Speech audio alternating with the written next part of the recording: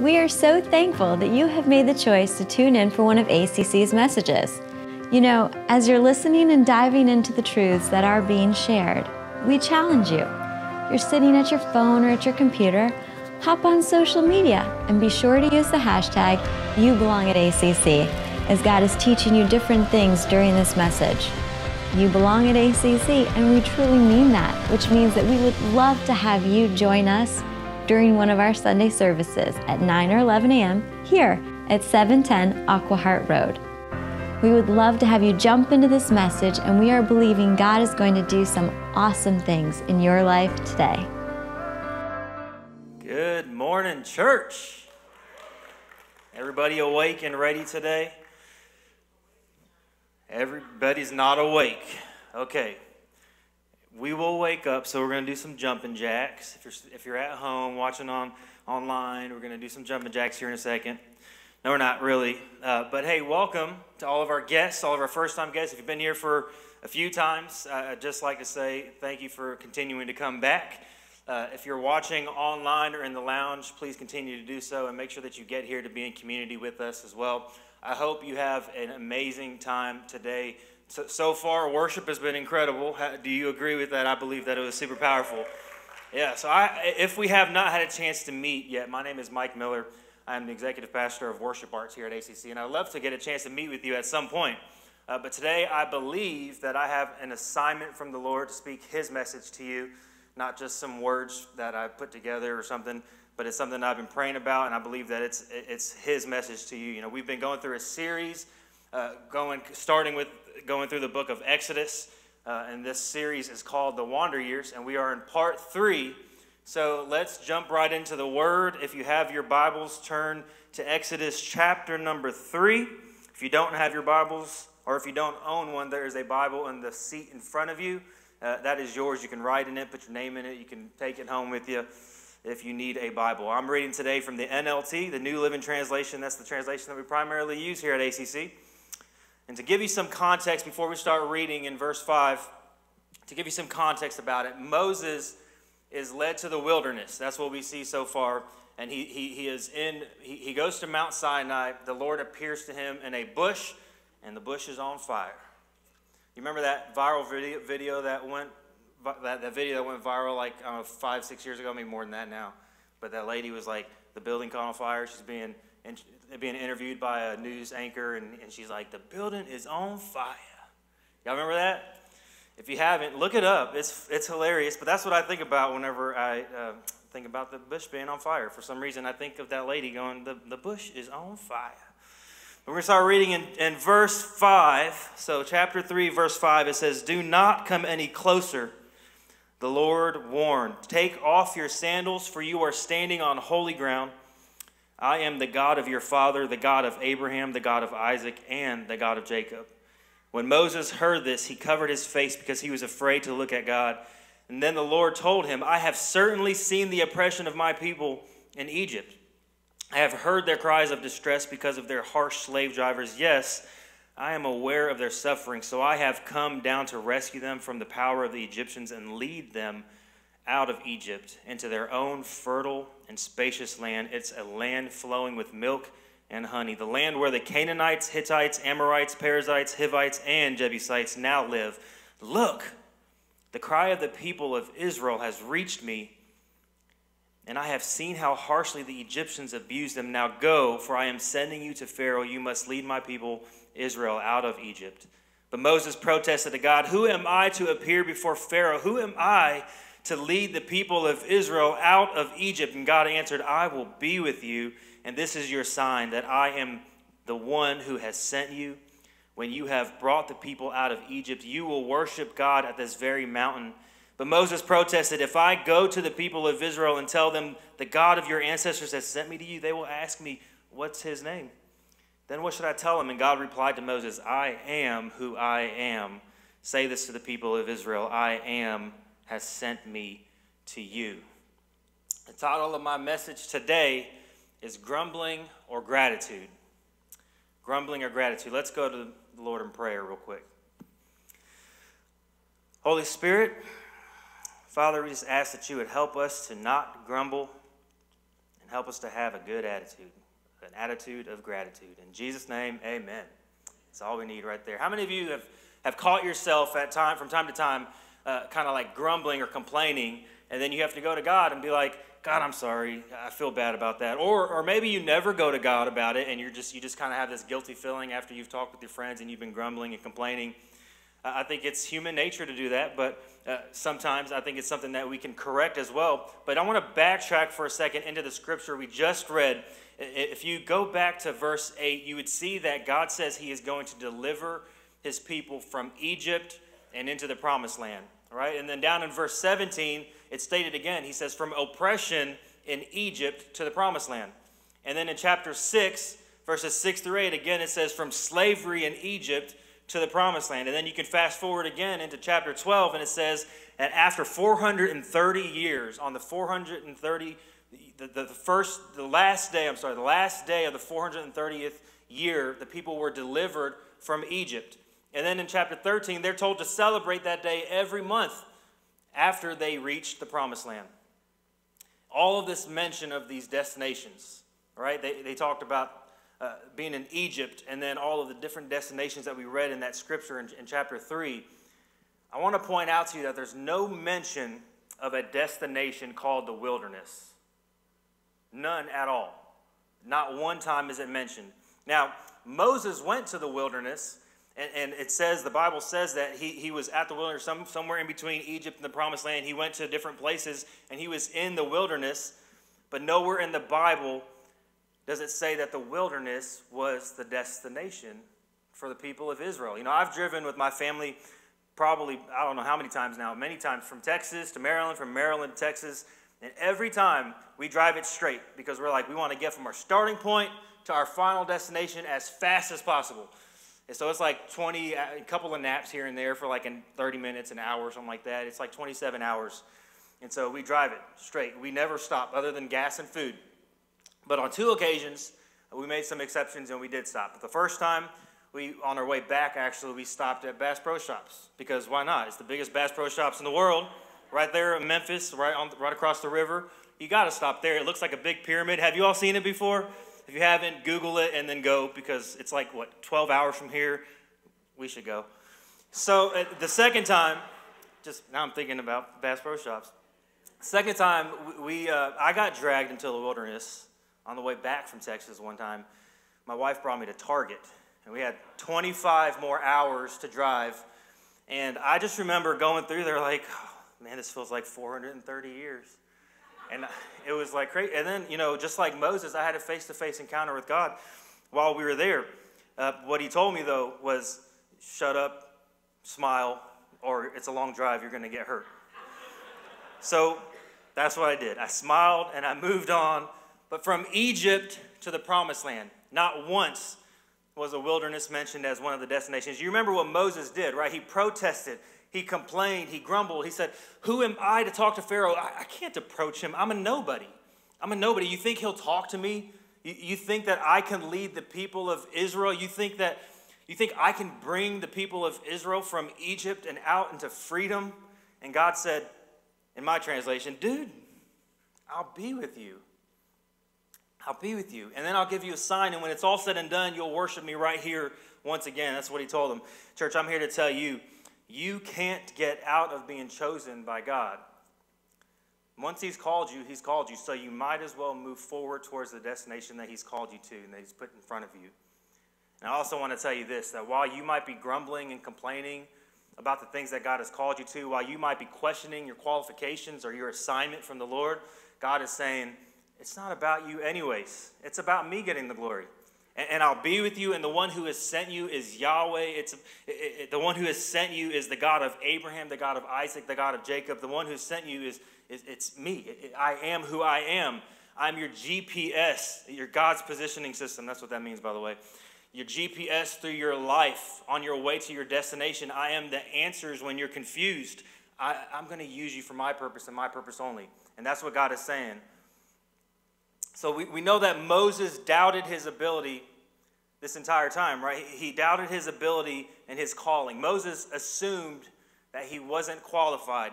Let's flip over to Exodus chapter 13 In chapter number 13, Exodus 13, verses 17. How many of you know that while God has always been and will always be consistent, he's a little unpredictable? I'd say his character is totally predictable because it's explained in here. But his actions are unpredictable. And I want to show you that in this scripture right here.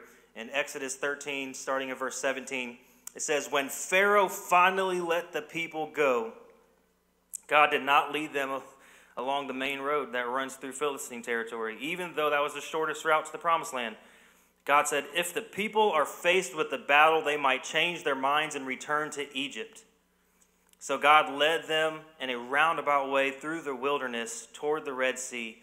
Thus the Israelites left Egypt like an army ready for battle. So God knew that just like Moses, the people were going to doubt him.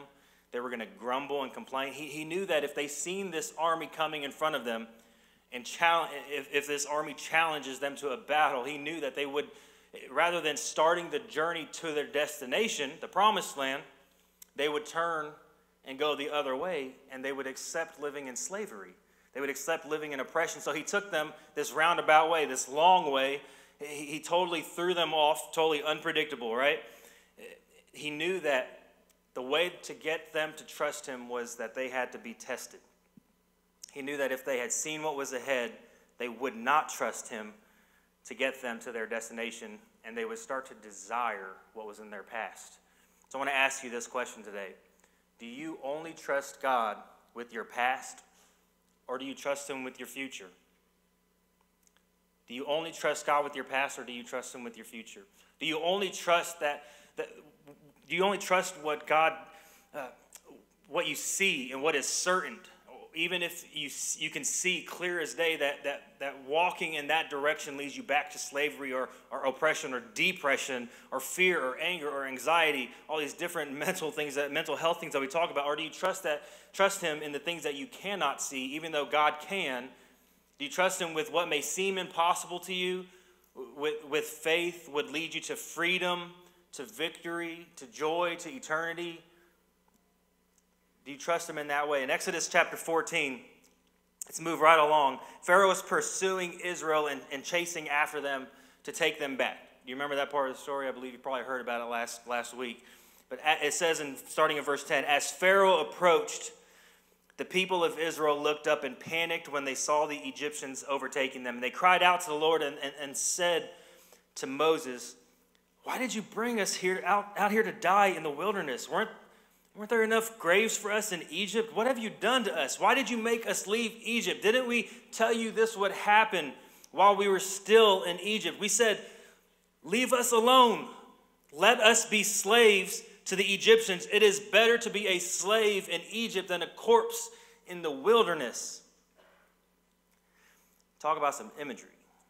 But they grumbled, they complained, they cried out nothing but negativity. Instead of having faith in the promise, instead of looking forward to where God was taking them, instead of looking at the final destination, instead of having gratitude for what God has done already and what he will do, they just grumbled.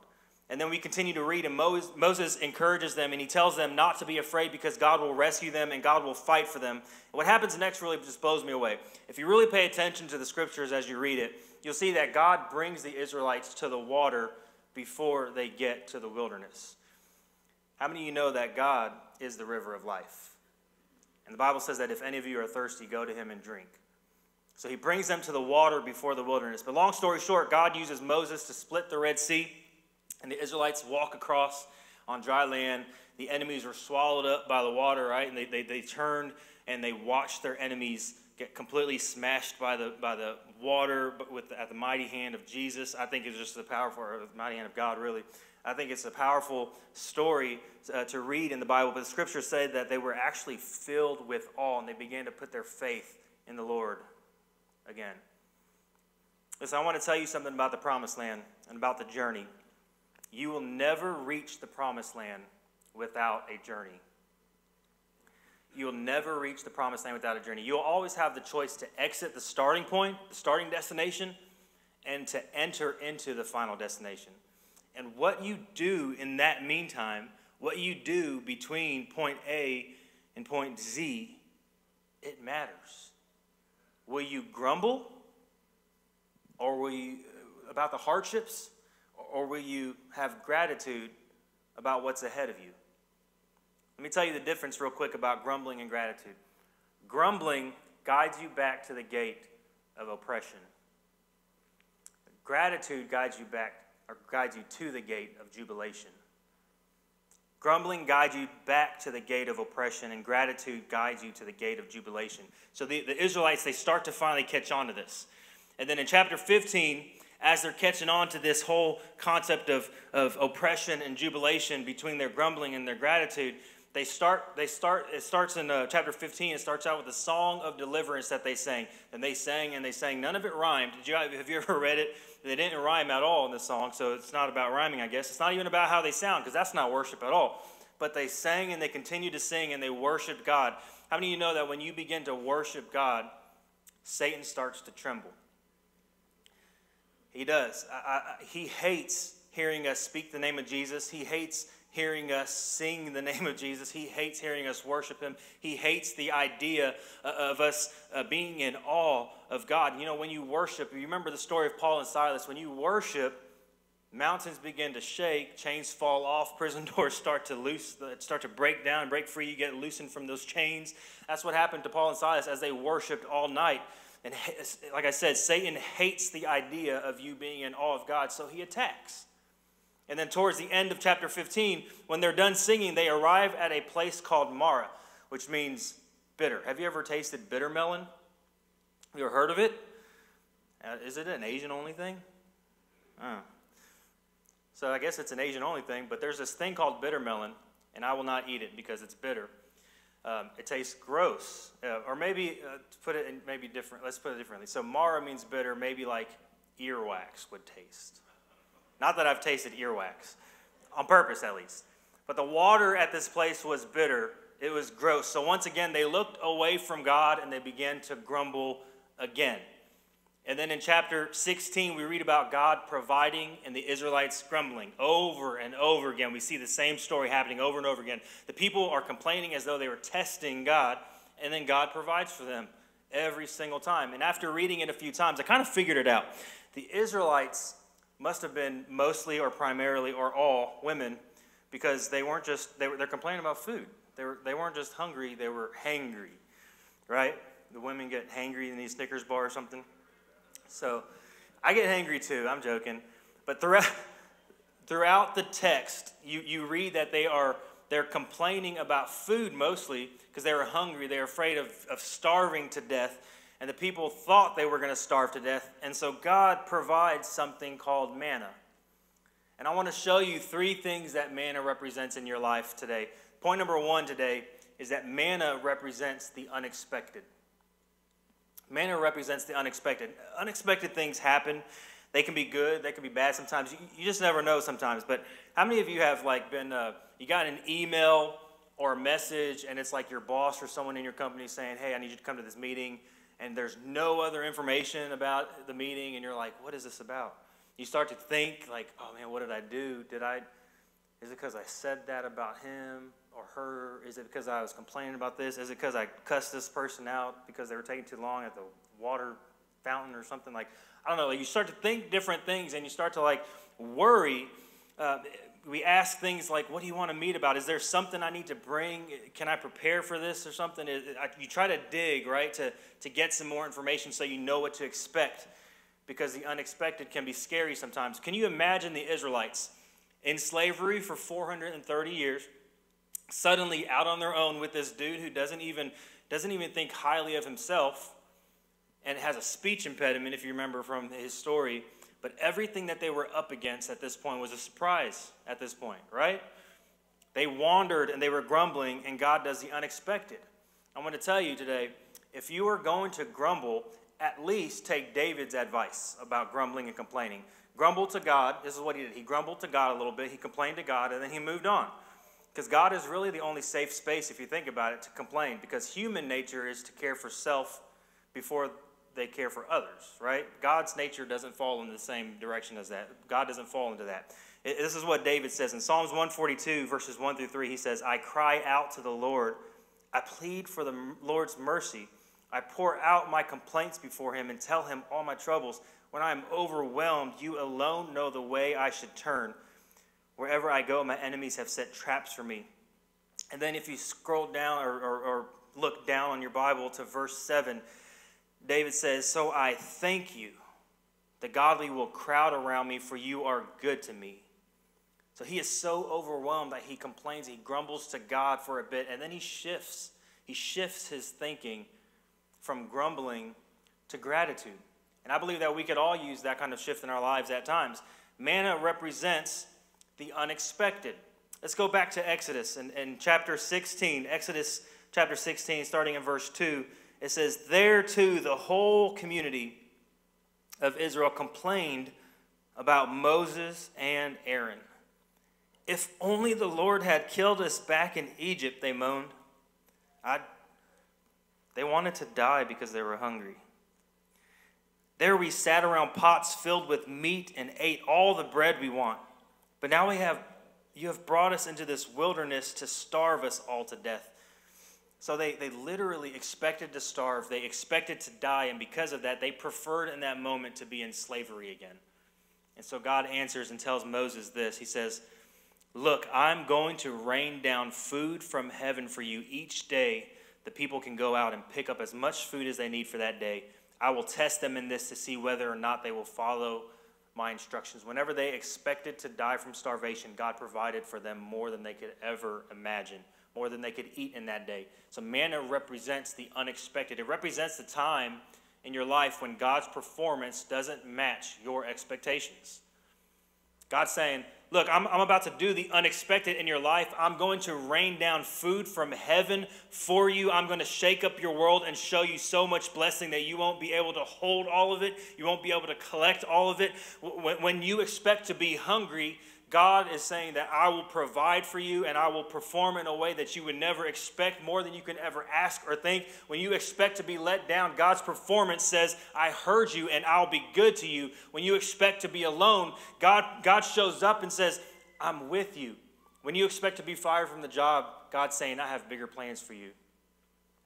But church, I want to challenge you today to go to God with gratefulness for the unexpected, instead of grumbling when the unexpected happens. Go to God with gratefulness for the unexpected instead of grumbling when the unexpected happens. When you go to God with gratefulness, it's like you're coming to God with your cup already full. And then anything that he blesses you with at that point, anything that he does that doesn't match your expectations, no longer has to fill you up from the bottom up, no longer has to fill you up from empty first, but can now overflow in every area of your life. So when you're grateful, when you're grateful for where and when you started in your life, and you're grateful for the journey in between your starting point and the destination, you can expect that God will reward you in greater ways with abundance. Point number 2 today is that manna represents seasons of tests. Seasons of tests. How many of you remember back in grade school where you're sitting in class and all of a sudden your teacher's like, hey, class, put away everything on your desk and just keep out a pen or a pencil. Then they start handing out Scantrons or a blank sheet of paper, and they're like, you're about to get a quiz. And you're sitting there thinking, like, when did they tell us about a quiz? I don't remember any of this. Maybe you weren't paying attention, or maybe you were paying attention and you're that straight A student and you're sitting there, you're also surprised because it was an unexpected test. I always hated those moments in school. I do remember, though, when I was in high school for 2 years in a row at 2 different schools, actually, with 2 different Spanish teachers, I managed to I passed Spanish with A's both years because the teachers just somehow expected that I would just help them teach the other students Spanish. Now, I didn't know a lick of Spanish. I never have. It's not in my blood at all. And so I made it work. I don't know how. But I didn't have to take those quizzes.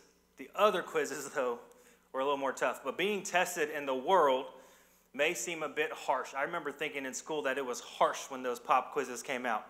They're a bit uncomfortable, right? But let me tell you, being tested by God, it's like being tested with permission to open the book and look for the answers.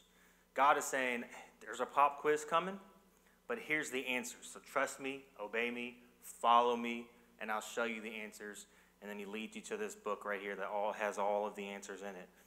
And the Israelites had to go out daily, the Bible says. What we read was that the Israelites had to go out daily to gather what was needed. So God sent manna, right, to them daily, every single day, to teach them that they needed to rely on him daily. It's not like a one-and-done season of their life. It's a daily pursuit of what God has for them. It's a daily pursuit of God. Remember in verse 4, this is actually what it said. It said, each day the people can go out and pick up as much food as they needed for that day. And I will test them in this to see whether or not they follow my instructions. And I dare to say that most of us in the room, if we knew a test was coming, we'd probably prepare for it a little bit, right? Some of us would over-prepare. Some of us would under-prepare. Some of us would forget about it and not prepare at all. But I'll tell you this.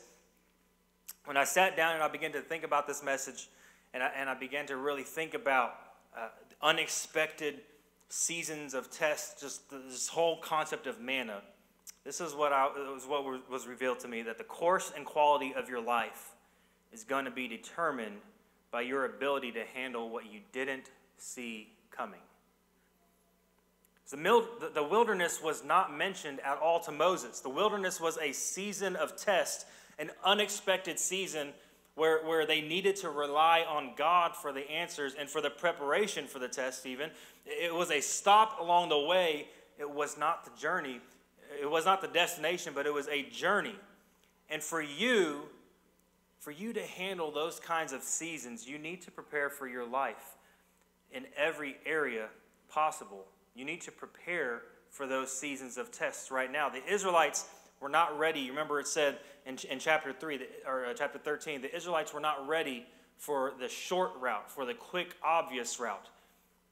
They weren't ready to go straight to the destination from their starting point. They had a lot to learn. So God took them through the wilderness, and they grumbled again every single time. I believe that there is a lesson in it that God was teaching them, and that is that the pause is just as necessary as the preparation. And I paused on purpose. The pause is just as necessary as the preparation. What do I mean by that? In Exodus 16, verses 9, Moses had Aaron do something. He had told them to go to the people and tell them to present themselves before the Lord, for he has heard their complaining, right? And then it says that when they looked out towards the wilderness, they seen the Shekinah glory, the glory of God. The glory of the Lord, I'll tell you, it wasn't there for them to see because of their complaining and God responding to complaints and their grumbling. It was there because they paused and presented themselves with gratitude because the Lord heard their cries. The pause is just as necessary as the preparation. Church, what will you do when you are faced with a test? Will you grumble, or will you pause and praise him with a little bit of gratitude? You know, if we would break ourselves of the habit of constant complaining and create a life centered around gratitude for what God has done, what he is doing, and what he will do, we will experience the same Shekinah glory of God. The same glory of God that they experienced. After they paused with gratitude, the Bible says that quail flew in and covered the camp. And it says that a white, flaky substance as fine as frost blanketed the ground. You remember that? It's not talking about bird poop, by the way. They ate the birds, they ate the quail, and the frost that was on the ground, that stuff was like coriander seed. And it was used, they collected that to make bread. Point number 3 today is manna represents God's provision.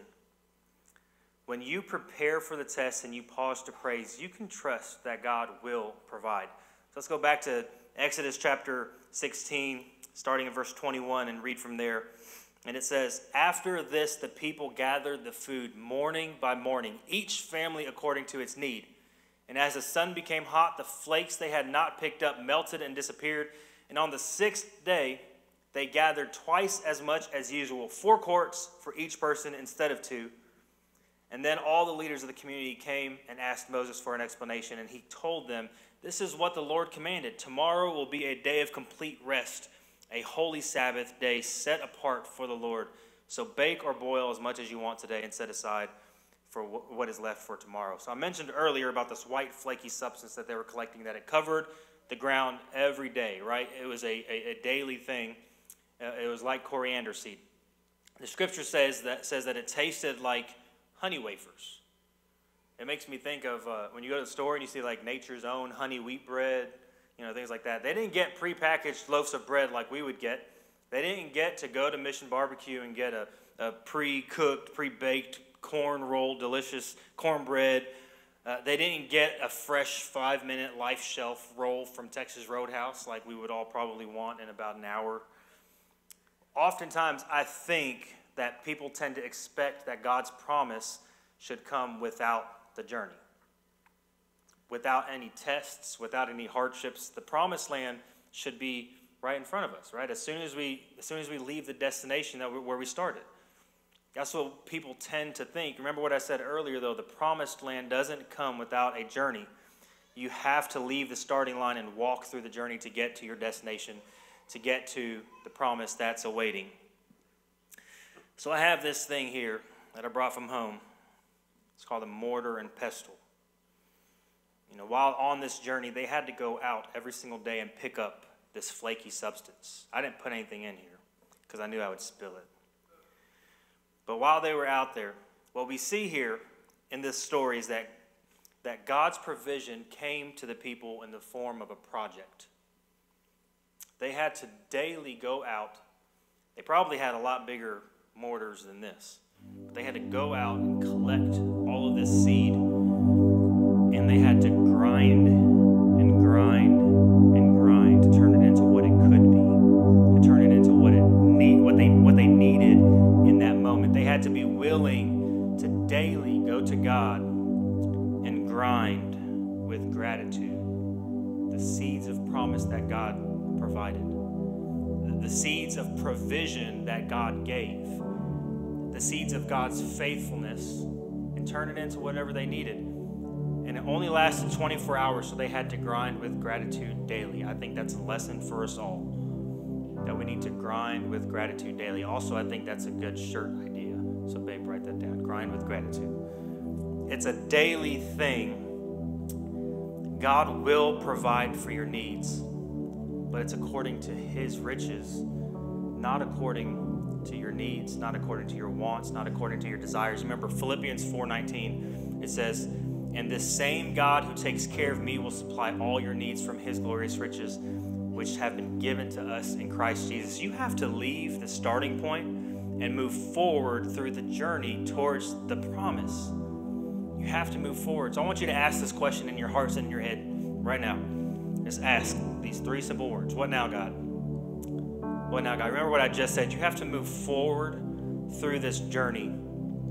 Guys, forward movement is not just attached to what you start doing. It's attached to what you stop doing. Many of us will go through our life, we'll go through our day-to-day knowing that there are things that we have to stop. In fact, I know a lot of people that would say things like, I have to be able to stop this before I can start over here. I have to be able to stop using drugs before I can start this. I have to be able to stop drinking alcohol before I can start going to church. I have to be able to stop looking at pornography before I can finally do what God has called me to do. I have to be able to stop cursing at people in traffic before I can finally start going to church and actually feeling like I'm accepted. But I'll tell you this, if you want to see forward movement in your life, if you want to see forward movement on this journey towards this destination that God has promised you, you can't wait for the stop to happen before you start. Forward movement is attached to you starting and it's attached to you stopping, and the time is now. It's right now. You might be thinking, but I'm not good enough. I'm not good enough of a person to be able to do this or to be able to start this. I have too much baggage to be able to follow Christ. I have too much debt to be able to start what he's called me to do. I have too many things going on in my life. Listen, you need to start to prepare right now. You need to start to move forward towards the things that God has called you to do, regardless of that feeling. Because I want you to realize something real quick, is that wherever there is preparation, there is pruning. And pruning can hurt. Those things that you feel like that are stopping you from starting what God has called you to do, you need to prune that. If you have too much baggage, prune it. If you have too many things going on, just whatever it is, pruning is painful, especially if you have to prune friends or family out of your life for you to be able to do what God's called you to do. Pruning is healthy, though, and it opens up room for more and more growth, and it nurtures life. And we see that it was after the Israelites stopped grumbling and started to give thanks, is that they moved forward and got to see and experience the glory of God. And I'll tell you, God provided for the Israelites then, and in the same way, I'm telling you right now that He will provide for you now, and He will always provide for you. And I believe it's our jobs to prepare, to pause, and to praise. It's our jobs to leave this gate of oppression and run forward toward the gate of jubilation. It's our jobs to raise the banner high and go to war against the enemy. You know, it says in Exodus 17 that we read that the Israelites defeated, actually God defeated for the Israelites, their enemy. And so they rose a banner high, and it said Yahweh Nisi, which means the Lord is my banner. And anytime that you feel like you are in a test, God wants you to know that He is your strength, that He is right beside you, He is protecting you, He is fighting for you. Anytime that you feel the pressures of life and you feel like the walls are closing in on you, God wants you to know that He loves you, He's showing you the steps, and He's holding you up as you move forward. Anytime you feel like you are in a battle in your life, God wants you to raise your banner high and begin to praise Him, because you can be confident knowing that the battle is already won. You can be confident that victory is yours. So raise your banner. Raise your banner and praise Him. When you are up against life and you're in this journey in your life in the wilderness, I want you to take, this is your what now. If you turn to the back of your note sheet, you can write this down. There's 3 things that I want you to take.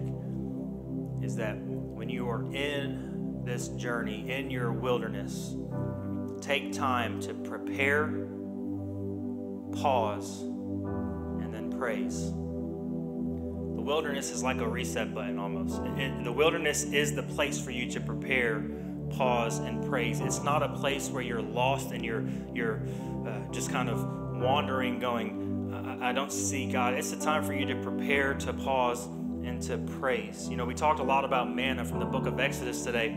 If there was a 4th point to my message today, I would tell you that the 4th point is this, is that manna represents Jesus. Manna represents Jesus. Jesus says this in John 6. He says, I am the bread of life. Whoever comes to me will never be hungry again. Whoever believes in me will never be thirsty. And so in this story in Exodus that we read through, it proves to us human nature, really, is that our nature is to want God to provide more so that we need Him less. But Jesus is saying, I am the bread of life, and you can only get to the Father through me. So prepare for the journey by spending time in His Word daily. Pause and talk to God. Pause and wait on Him. Pause and call on Him to move and work His miracles in your life. He is a God of miracles. Pause and rest the way that God instructed the Israelites to rest on the 7th day. And then praise Him with gratitude through worship for who He is, for what He's done, for what He is doing, and for what He will do. Remember this before you leave today. Remember this, that grumbling guides you back to the gate of oppression. Gratitude guides you back, or guides you to the gate of jubilation. It's time that we choose gratitude over grumbling, to choose victory over slavery, to choose jubilation over oppression. So I want you to do me a favor and stand to your feet. We're going to sing one more song together, and I want you to worship this song, sing this song to the Lord with gratitude. So we're going to forget about this grumbling now, and we're going to do what David says. We got the grumbling out of the way, and now we're going to worship Him. Well, we are so thankful for the truth that was shared in this message today. Please know that we, as a church, are praying that what you have learned today, the truths that God has put deep into your heart, will manifest themselves and grow themselves into something amazing. And as always, you can experience that with other believers, other people who are walking this walk of faith at ACC on Sunday mornings at 9 and 11 a.m. Please remember this. You belong at ACC.